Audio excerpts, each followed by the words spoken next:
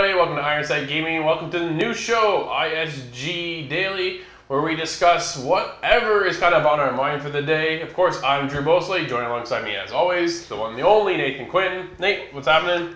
Not too much, buddy. Just gonna discuss what we've been playing lately. That's basically it. Hey, there wasn't a lot of hot news happening today, so I was kind of like, I'm not gonna bother. There's a rumor of a new SNES classic coming. That'd be kind of cool. But besides that, I didn't really see too much out there. I didn't get any emails. I didn't get anything special today. So I thought, well, you know what? We've been playing a bunch. So let's talk about what we've been up to. What have you been playing? well, as per usual, I've been playing For Honor.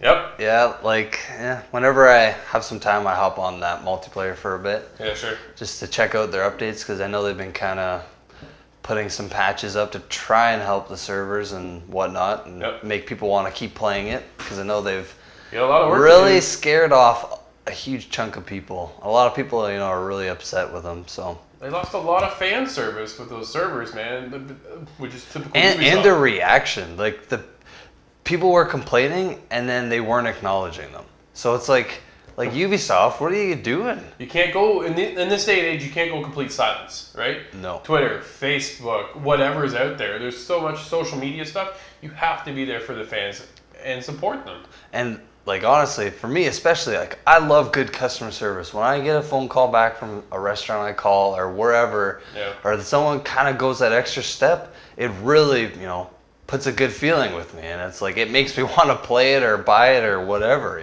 Yep. So, I don't know, I've been playing For Honor. We've been playing, what is it called?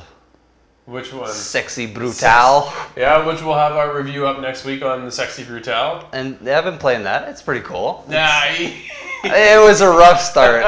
My goodness, I was frustrated. Yeah. But now that I've talked to you and you've explained the game to me, It makes more sense, doesn't it? it does make But more it is sense. not easy. No, it's not an easy game. Not a kid's game at all. No. And when someone was watching me play, I'm like, I don't know if you should be here watching this stuff. It's not that bad, but it's kind of one of those things. Anything else playing? Not really. Not really, eh? Every now and then I did try Resident Evil 7.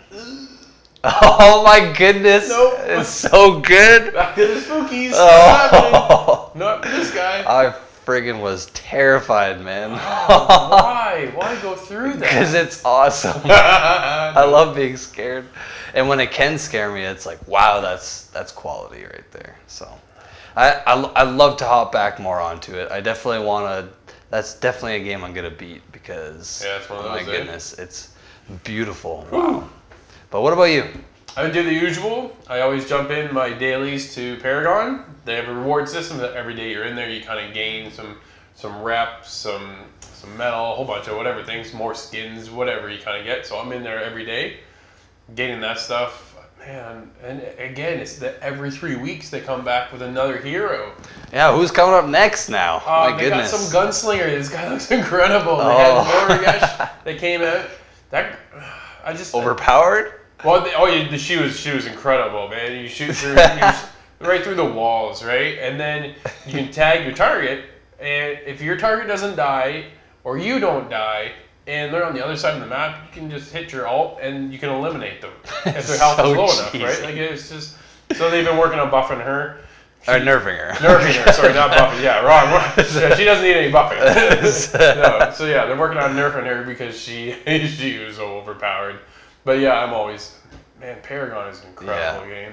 I'm not a MOBA guy typically, but this one, I got sucked in hard. This one's so good. Oh, it's freaking gorgeous, man. It's gorgeous, man. Wow. Just hitting puberty? Yeah, apparently. Gotta hit that. They just fell. They were good. Oh, there they both dropped. What else have I been playing? I got Full Throttle, so I'm working on that. Jumped over onto the Vita as well. So when you bought the PS4 version, it comes and you can get it on the Vita. Oh, that's great. Man, what Thank a classic. Goodness. What a classic, right? So we'll have that as well next week. So we get 2 reviews coming next week, which is good. Baseball, back into baseball again. I'm playing more Road to the Show. I want to keep leveling up my character. That's a lot of work though. Yeah. Right? It's really grindy, but I like it. It doesn't feel grindy because I do enjoy the game so much, but there's a lot to keep going back for day in and day out. My son is like beyond me. He's played so much of that. I'm falling behind, right? Besides that, yeah, I jumped into Sexy Brutal as well. Gonna get back into that before next week's review because I got stuck on just the second level. I got stuck on the first level. So there's definitely a lot to do in that one still. So yeah, between those two games and my usual Paragon dailies and now the 2 reviews, I've been pretty busy, and I still jump back into Ghost Recon. I love that game. Oh yeah, that's true. I hopped on the other day. That game is awesome. I freaking love Ghost And Recon. he just dropped the DLC. Yeah, Narco Road, I think it's called. So we should jump into that too. Yeah. That game just keeps going. There's so much to do. I don't feel like I'm ever bored, and there's so much to see, and I haven't seen much of it, right, compared to what I want to see. Well, I want to finish that one. That's one I gotta finish.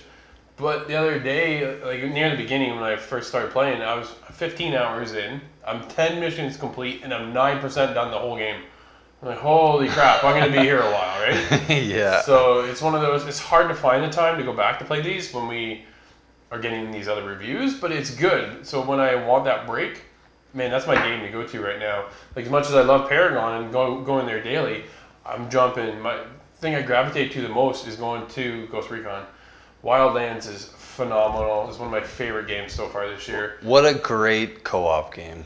My goodness. It's fun. It could all either go smooth or go to hell in a hurry, right? Yeah. Yeah, that's intense. It is awesome.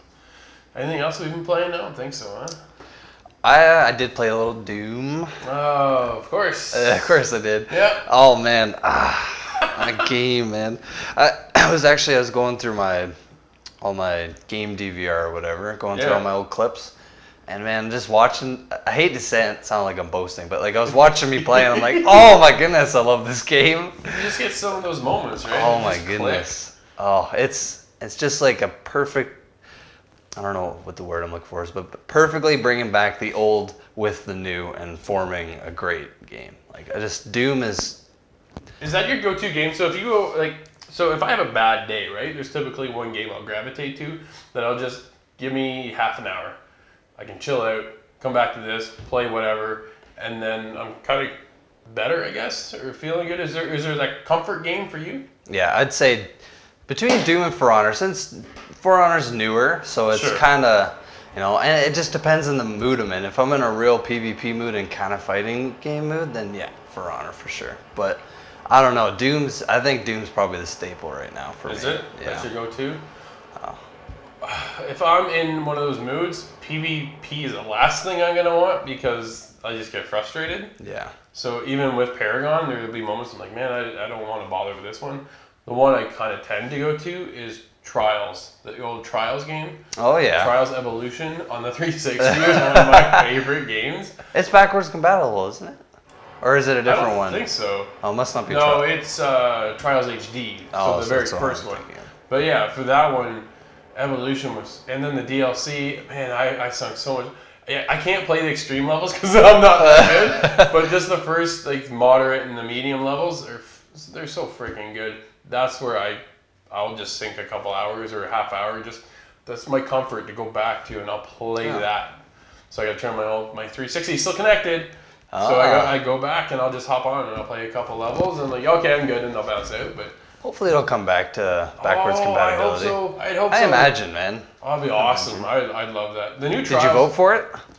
You can vote. You can go on Xbox and vote for games. I should do that, right? I did that on all the games. I was like, I want these ones back. Yeah. I mean, I don't care if it's one vote, but it's better than nothing. I'd love to. They did Trials Fusion, but they took a futuristic approach. I played crap into that too, but still my go-to is the Trials Evolution. That's cool. I love that game. I think that's about it. Yeah, man. Yeah. That is it for the Daily Show today. Thank you so much for watching.